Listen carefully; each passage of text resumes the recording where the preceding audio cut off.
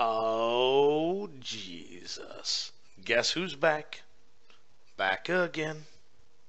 Timmy's back. Hey, what's up, everybody? Tim Castleman here with the Two Drink Tim podcast.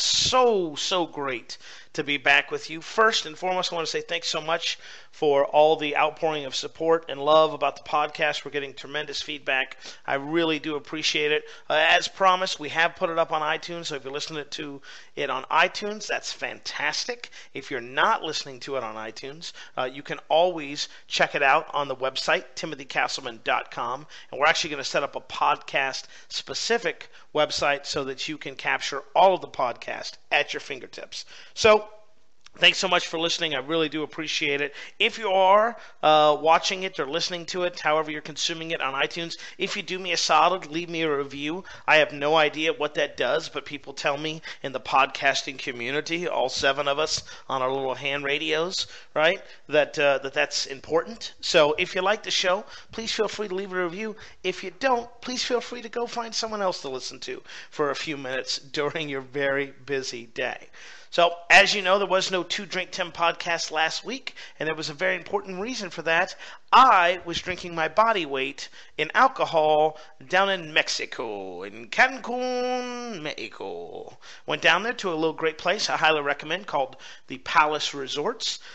We stayed at a place called Sun Palace, which was couples only, which meant no more having to worry about kids or crib midgets or anything like that. And had a beautiful beach and had an amazing 4 restaurants, seaside view, everything like that. Rained on us one day, but they made up for that by bringing champagne to the room, on them, of course. And we just had a tremendous time. So if you're looking for a good couple's way to get away, I highly recommend doing that. It's only about a 2.5-hour flight from where we're at, so it makes a down and back pretty easy and pretty affordable. Little tip on that I'll share with you that I learned while I was down there. If you go to eBay and you type in Palace Resorts, you'll see people there that are selling resort packages, like, oh, hey, come stay for a week for like $2,200, $2,300, $2,400, whatever it is. Those people actually bought into a special deal that they don't offer anymore. But that special deal allows you to sell the weeks at the same amount that these people pay. So, like, if I go through a travel agent, it's $3,000, right? But if I go through one of these, it's like $2,200. You pay everything through the resort, so it's not like a scam or anything like that. These people just get referral credits for doing that. So, a guy told me we'd save a bunch of money if we did that. I have not personally done that. I'm recommending for you to try it. If it works out, great. Tell me. If it doesn't, I'm sure I'll see it all over Fox News and be like, oops, that was a mistake. My bad. So, great to be back. Definitely getting back in the swing of things. I had that vacation hangover and the very real hangover of being on vacation, because the great thing about Palace Resorts is they're all inclusive. So you get all the food you want, which is, hey, do you have food? Yeah. Then you get all the booze you want. They got like the top shelf stuff. They'll make you practically anything. The only thing they didn't have was energy drinks. But besides that, they had anything and everything you wanted to drink. And I know because I drank anything and everything. And I actually got to hang out with a couple cool couples, and they're in the restaurant business. So those guys, if you don't know, love to freaking party. It's ridiculous. Every day we just like go. It's like shots. It's like we were in a rap video or something. We just proceeded to get pretty toasty every single day, but I'm proud. Didn't puke once. Wasn't hungover too bad most mornings. So I'm pretty happy and pretty proud of the moderation that I showed. Now, I've got a lot of stuff I want to share with you about the importance of going on vacation, especially if you're running your own business and have a team, and that's what I intended to share with you today. However, in my brief time back, some stuff has popped up in my business that I feel has been weighing heavy on my heart, so I want to share it with you in an attempt to kind of give you an inside peek, behind the scenes view of things, and maybe help you out with a problem that personally I've struggled with my entire internet marketing life, and I would probably say a majority of my adult life. So don't worry, I have those lessons written down from stuff to learn while you go away, and I will share that probably on a following podcast. In fact, I'd bet it's the one right after this one. But today, I want to talk to you about something, and basically it's watch your words or watch what you say. And with that, we're going to pause for dramatic effect. By the way, today's podcast is not officially sponsored by El Dorado Rum. It's a 12-year-old rum, which I believe translated into English, El Dorado translates into bum's nutsack. Not the greatest rum that I've had, but when you're drinking in the middle of the afternoon recording a podcast, it is what we'll affectionately refer to as good enough. So, a little pop of the cork there. Right from the bottle like a classy gentleman. And we're going to get underway. So, like I said, you could call this watch your words or watch what you want to say. And let me give you some background before we kind of talk about the problem and what I'm working on to come up with a solution. So in internet marketing, and I'm only going to speak from the guy side because best I can tell, despite size, I'm not a female, and I don't know if the same thing exists there. But in the internet marketing community, guys refer to themselves as certain things, right? Like, hey, we're bros, hey, we're friends, hey, we're pals, right? And we refer to each other, you get an email, right? And it's like, oh, this is my good friend, this is my best friend, this is my pal, this is my, business partner, this is my whatever. And we use these terms so easily in the internet marketing crowd and career industry, whatever fancy keyword. Don't pigeonhole me, Nancy, okay? But we use these things like friends, bros, and we use them all the time to describe other people. And what I'm finding out is that doesn't mean the same thing to me as it does to somebody else. Okay, so before I can talk about the specific problem, I want to share with you some stuff that I've recently discovered about myself. Now, this is all done through wonderful therapy, right? Once a week I get my ass handed to me by my therapist. It's a very emotional experience most of the time, but it helps me kind of learn more about myself. So I'm going to share that with you and be open and honest so that maybe you can learn some stuff about yourself. So here's what I've discovered, and I didn't know this, legitimately did not know this until, let me rephrase that. I was not consciously aware of this until probably maybe a month ago, 2 months ago, and that is this, like, I'm a fixer. Okay, part of the reason I think I'm so good at what I do is I love to help and teach others. But for my friends, for family, for people that I know, I'm a fixer. And what I mean is, like, you bring me your broken, screwed up life, and I'll fix it for you, Or, as I love to commonly say, like, you bring me your dumpster fire of a life, and I'll put the dumpster fire out, and I'll help you. And the reason I do that is, one, I enjoy doing it, okay? I told you I love teaching, and it's the greatest thing that I do, and I'm blessed to be able to do it, and I would never want to change it. But the other thing is this, like, I get my self-worth from fixing problems. Right? It's just like why in a relationship, guys and girls are, she just wants to talk, right? Well, my day was horrible, my coworker, she's a bitch, and, my mom this and this happened. And then, like, as a guy, we're like, all right, problem one, here's how we fix it. Problem two, here's how you fix it, right? And they get all mad. They're like, I just want you to listen. Like, I'm never going to fix any of this. I'm just going to talk about it every day for the rest of our lives until one day you just smother me with a pillow, right? So we're fixers as guys, but that's because we get the worth, right? It's like, hey, you had a problem, right? You got to flatten your tire. You don't have a flatten your tire anymore. I fixed it. I'm valuable. You see that I'm worthy or worth being around you. And for me, I found out that that's really, really true. That my self-worth comes from helping and fixing things, and specifically helping others. As a result of that, I form relationships very quickly, and I become very loyal quickly. Now, for those of you who don't know, I'm a huge hockey fan. I love hockey. Watching the playoffs right now. Go Bruins. And I just think, hockey is probably the greatest sport that I've ever had a chance to watch. God knows I'll never, ever be able to participate in it for sure. Well, my favorite type of player, believe it or not, hockey, is the enforcer. And for those of you who don't know, there's usually a guy on the majority of the team. He plays about 4 minutes a game, and at some point during the game, something happens. A star player gets attacked, the goalie gets run, which means they run into him, or the coach wants to send a message. He gets a tap on the shoulder. He goes out on the ice. He goes up against the other guy that got the tap on the shoulder, and they just beat the crap out of each other repeatedly. And they do that for a lot of reasons. I used to think they just just in it to fight. But, it's like, hey, you broke this rule, or we're standing up for our team, or we're sending us a message, or whatever the reason is. Well, for me, that's my favorite player because, in a way, I see that as my role in a lot of relationships. I mean, I've walked into business meetings where business deals have been done. I remember I worked with this copywriter once. I was working so hard to get their rates up, and they were working and stumbling and falling. And then I found out a friend of mine hired them for like a ridiculously low amount of money, like, slave wages and below.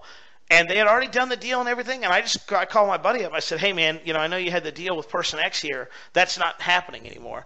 Like, well, what are you talking about? I'm like, yeah, that's not happening. I refuse to let them work for that little, right? And I had no financial interest either way. I wasn't getting a kickback from the copywriter, and I certainly wasn't making my friend happy, but I was standing up for someone because I was loyal, right? And I was defending their honor or who they are. So that's the background, right? Like, I'm a fixer, and I get my self-worth from others, and because of that, I'm loyal to a fault, and I get value off of defending and helping others. But what the problem has been, and this is something, again, I've just recently become consciously aware of, but it's affected me my whole internet marketing career, is like, I look at the people that I work with as friends more than associates, and they look at me as more of an associate than a friend. And when we use words like bro, and this is my good friend, and this is my business partner, and this is my, I love you, and all those things, like, those words mean something to me that apparently, at least from my perspective, they don't mean to other people. And I'm going to share some real-world examples, and, the people that are pissed about me sharing it, you can just come talk to me, and you can, me and you can yell at each other behind closed doors. So when I first got started, one of the big defining moments or breakout moments for me was I got invited to be part of a group called Practical Profits. And at the time, it was a bunch of up-and-comers, a lot of successful people already in there, but I would say I was probably the least successful financially, and definitely the newest, right? We had guys in there that were already making six figures a year. At that time, I think I was still working part-time. We had guys making $500,000 a year, and I was definitely the low man in the totem pole. And I didn't understand why I got invited to the group, except that, I gave a good presentation and people liked me, and, I hustled, so maybe that was it. But part of that group, like, I took that group very seriously. Like, these people were my family, and I had to protect them, and I had to help them, and I had to, defend them, and I was loyal to them to a fault. I was loyal to them more than most, to where if something would happen and their name would be taken out of context, or some hater would attack them, I'd attack the hater for them, and they wouldn't have to tell me, right? They weren't like tapping me on the shoulder. It was just like, oh, you're not going to attack my buddy Jason, you're not going to attack my buddy John, you're not going to attack this person or that person because of it. And I was doing that because I thought that's what you did for friends. And I thought that's what being loyal meant. It's like, hey, I got your back, you got my back. Like, I'll take a bullet for you, you'll take a bullet for me. We'll get matching Justin Bieber tattoos, whatever that means to you. But what I came to find out was it's okay to take a bullet for someone as long as they're willing to take a bullet from you. And I came to find out one of the reasons that I was invited to this group, I didn't find out until afterwards, was for tax purposes, which I know you're like, that makes no sense. So here's the deal. We all did a couple live events, and we did an online event. We sold some stuff. Well, that all needed an account to go through, right? And I stepped up, and I was like, hey, yeah, okay, well, I want to be part of this group. I want to help them. They're like, hey, we want you to manage the money. And I'm like, great, manage the money. That's fantastic. I'll do it. I'll show my loyalty. I'll be the best bookkeeper there is. Well, the real reason I got to manage the money was evident at the end of the year when I got the tax bill personally for all of the stuff that happened to that group before we formed an LLC and a partnership and all that stuff. And I was like, hey guys, I don't know, like, this is my first year. I have no idea what I need to do with that. Like, oh man, it's fine. It's no big deal. And I ended up having to pay a couple grand in taxes more that year because of the group income, because of the way that it was sent through me and all that stuff. Well, come to find out a year or two later, that was not done I don't even know the right way to say it. That was done deliberately. I guess that's the best way to say it. And one of the members of the group actually went around to the other members of the group and was like, hey, I've talked to an accountant, and this is what they're saying about the tax thing. So we should give this to somebody that's not aware of that. And that's how my name got thrown into the hat to become the financial person. And the reason I know this isn't bullshit is I've actually had 2 or 3 people that were in that group tell me the exact identical story without knowing the other 2 or 3 had told me. So that was a big wake-up call for me. But because of the fact that I get value from friendships and stuff like that, it wasn't the wake-up call that I needed, or it didn't fix the problem. You know, it's like that copywriter I mentioned earlier, right? They are the most frustrating person.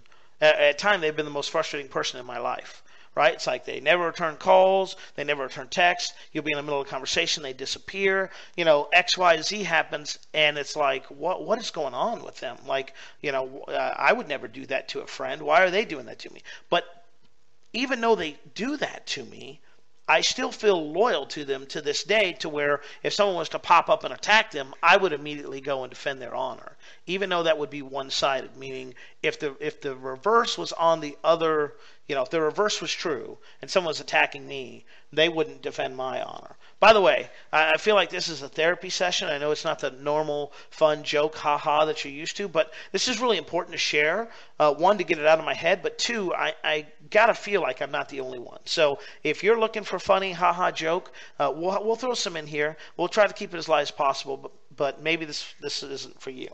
Okay, so that's the deal, right? Like, so I'm loyal to a fault. I get my value in others. And let's talk about that for a second, because that's important. Because, again, this is something that I wasn't consciously aware of until a couple months ago. But why do I take my value so seriously in my business and the people I associate with in the business? Well, that's a good question. I'm glad you asked. So here's how I would best describe it. If you have 4 boxes, right? You got like business, you got friendships, you got like marriage, and you got health. Let's just say those are the 4 boxes. And you had to grade yourself. Like I would say, judging by the way I look, definitely an F in health, right? Like maybe a C- in marriage, and like a D or an F in friendship. But when it comes to business, I give myself an A and A+. Really, probably like a B. Well, here's why this is important to understand. I put all my worth and value for who I am as a person in my business and my business relationships, because I suck, or think I suck, at everything else, right? I suck at friendships. I suck at my marriage. I suck at personal health and responsibility, you know, but man, I'm really good at this thing. And the other thing is, my business gives me a lot of what I want. It gives me the ability to help people, gives me the ability to quote unquote fix people, and it gives me that dopamine release, right? It's like, oh man, I made some money. I made some money. I mean, I won't say the exact amount, but I will say this, you know, we made 5 figures last week while I was on vacation. I didn't touch a computer once. Okay, that's a hell of a rush to come back and see that your PayPal account has jumped by a comma. It's like, wow, that's nice. I like that. Okay, all right, sweet, fantastic. So that's just me. So I put all of my value in my business and my business relationship. So when a friend, see, I even said it right there. When a business associate says, hey, yeah, we're friends, we're bros, we're part of a mastermind, then I take that very seriously. I'm like, all right, we're gonna, you know, do the blood oath and, you know, cut our palms and get matching tattoos and, you know, maybe kill someone as a gang style initiation. I don't know. Maybe that's what you do with your friends, not what I do with mine, right? We're gonna go to Mexico and meet these 2 random restaurateurs from Boston and proceed to get hammered all week, and then drunkenly make plans to see the Bruins next year. That's, you know, whatever your daydream is, you live your dream. I'm going to live mine. So because of that, I have to really work on watching what I say and the words that I do. Because, again, it's okay to take a bullet for someone, but it's not okay if they wouldn't take the bullet for you.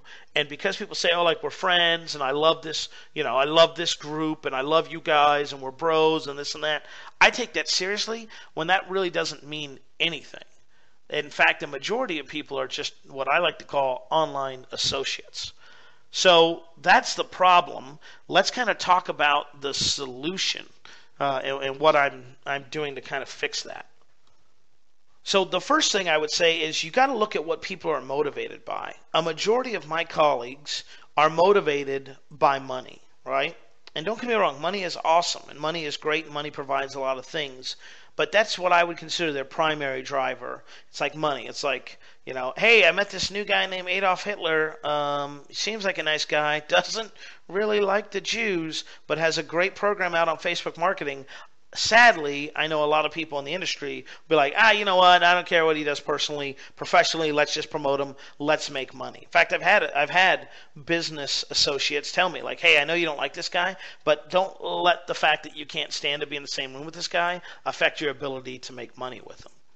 So that tells me that they're primarily money driven, where I am not. I'm respect and friendship driven. If someone's like, hey, that guy right there, yeah, that guy broke into my house and had sex with my wife and, kicked my dog and ate my cheese, I would be like, that guy's dead to me. I'd never work with him. I'll never do anything with that guy again. And I would actually mean it. Not because they'd done anything personally wrong to me, but because they had upset or offended my friend.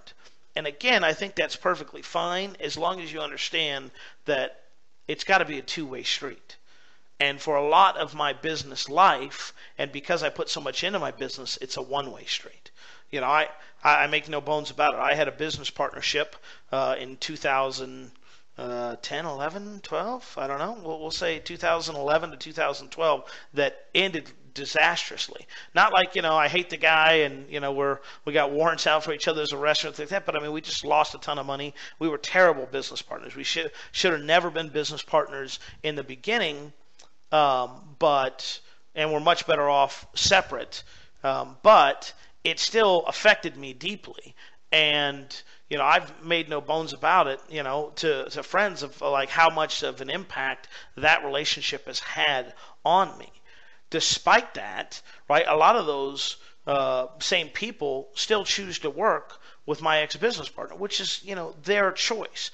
What I'm saying is, I'm not saying people shouldn't work with them or anything like that. What I'm saying is I would never do that, right? If someone told me, hey, you know what, things didn't go so well here, and, here's the downfall, and, we got some integrity issues maybe, and this and that, I would be like, that person's done, I'm not working with them. Not because they'd done anything to me, but because they had hurt my friend or they had, impacted my friend negatively.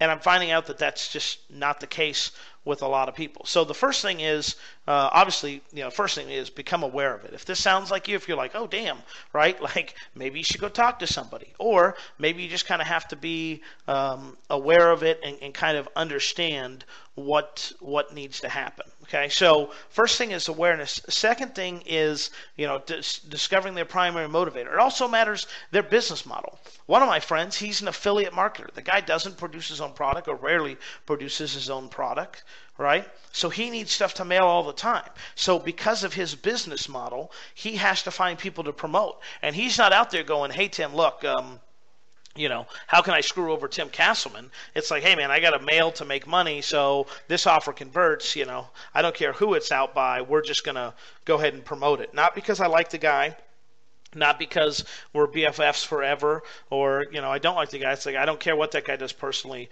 We're going to make money over everything, which is probably, the title of a million rap songs. So that's step 2, kind of understand the motivation. Step 3 is I return everybody to zero. That's the best way. Like I look at all of my business relationships now, and everyone gets brought up. I don't care at what level we were at before. Everyone gets brought up to the starting line again, and it's like, all right, now that I know how this race needs to be run, we're going to put everybody at the starting line again and see what that means and how far that goes. Because if I honestly think about it, I've been online full-time since 2009, and I've sunk my heart and soul and well-being into this business. I spent the last 2 years, the year 1 taking it out of a nosedive, and then year 2 making it grow. But even that, even though I've worked with probably literally hundreds of people and promoted hundreds of people and stuff like that, I would say I could count the number of true friends, okay, on one hand in this business. Okay, and by true friends I mean people that like I would go on vacation with. Like one guy I know invited me to his wedding, and I went. I was honored. The other guy I know, we actually vacationed. Our families did. We had a great time together. Another guy I know is someone I talk to on a regular basis, and those are the people that I respect and admire the most. And let me be also clear here. I'm not saying every person you work with has to be your BFF or like an amazing friend, okay? What I'm saying is if you're like me and you put a lot of value on relationships, you need to understand that when people say things like, oh, he's my brother, he's my friend, he's my, good buddy, well, whatever, 99% of the time it's bullshit. They don't mean that. And again, it's great to be loyal, and you should find a group of people that you can be loyal to and that you feel loyal to, but that loyalty only goes as far as their loyalty to you goes. If you can't depend on them to return a phone call, and by the way, that's a little test, a little thing as I was thinking over, that's a great test. If you're like, I don't know where I stand with this person, call them. If you always get a text back or you always get ignored, then guess what? You're not a friend.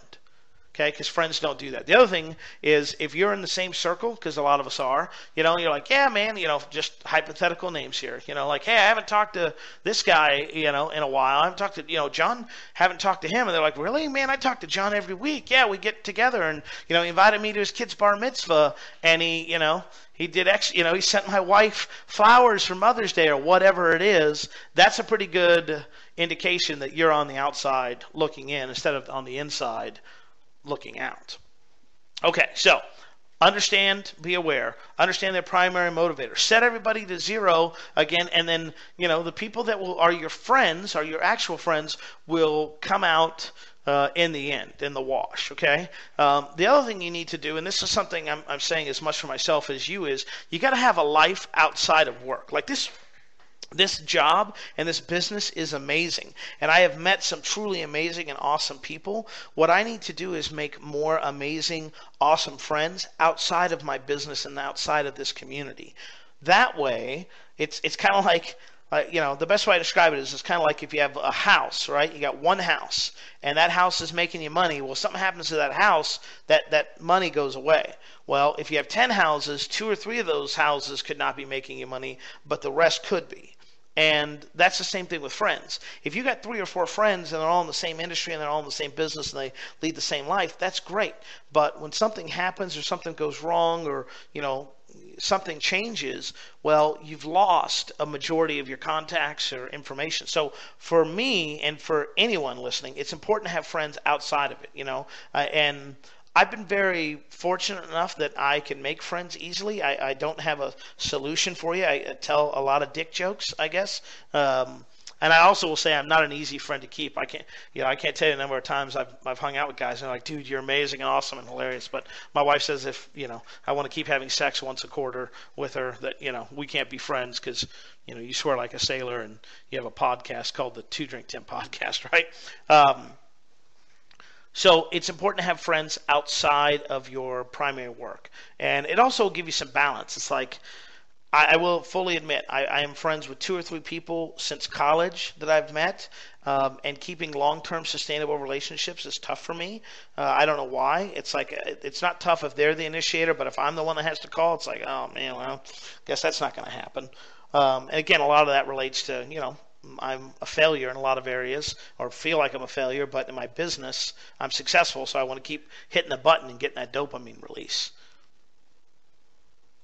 And the last little thing, it's going to sound funny, but I'll tell you in advance it works. And I'll tell you because I did it myself.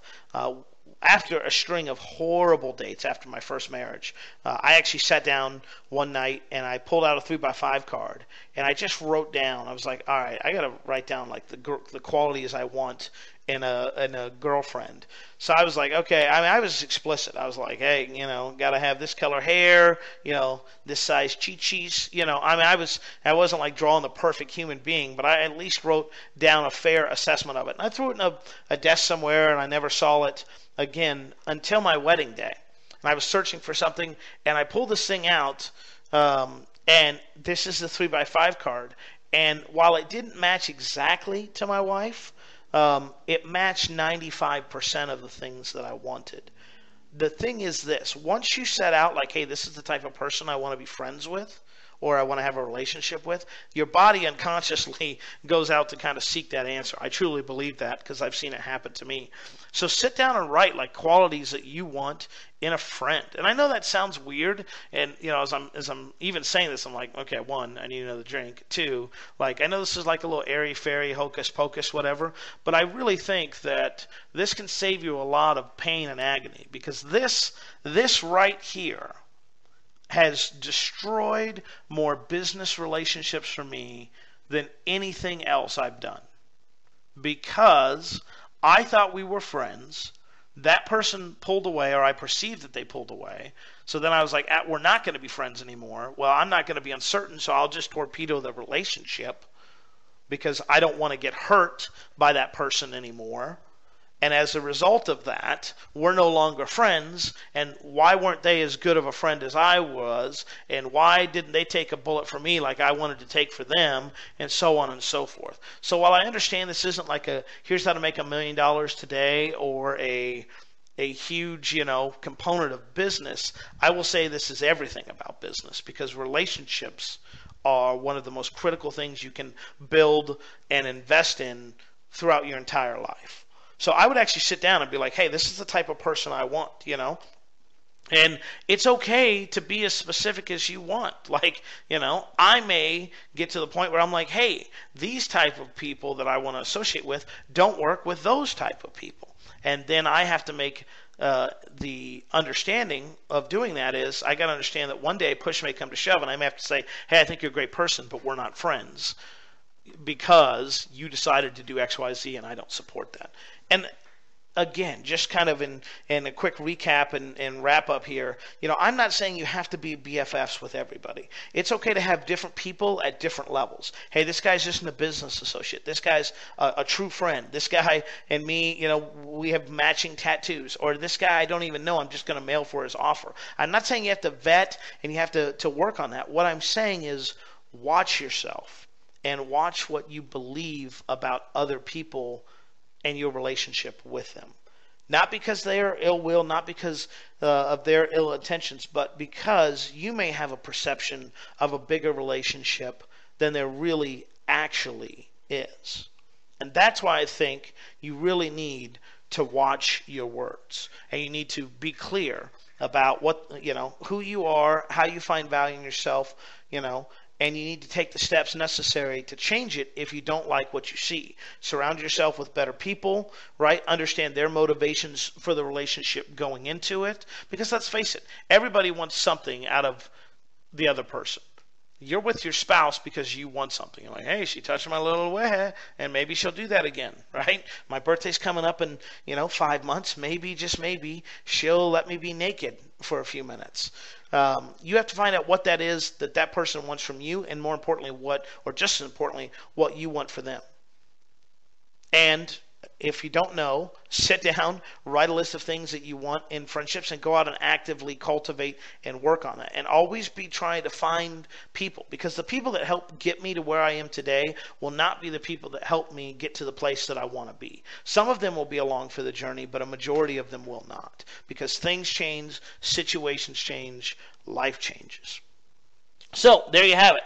There is this week's episode of the Two Drink Tim podcast. Again, I know that this wasn't the fancy barrel of laughs that it normally is, but I wanted to share it with you because I truly believe it's one of the most important things that you could do for yourself is to understand this going in, and also take a hard look at yourself and your relationships, and maybe see that loyalty that you thought was once there really truly isn't, and adjust accordingly. So with that, I appreciate it. Thanks so much. Again, I'll ask one more time if you'd be so kind as to leave a review for the Two Drink Tim podcast on iTunes. I would be indebted to you. I don't know, maybe we'll do a fun contest or a prize coming up. I can't wait to hang out with you again next week. I will be talking about why you need to take vacations and what you can learn while you're away. And I'll be sharing with you a secret track from one of my favorite bands of 2014. So until then, talk to you soon. See you.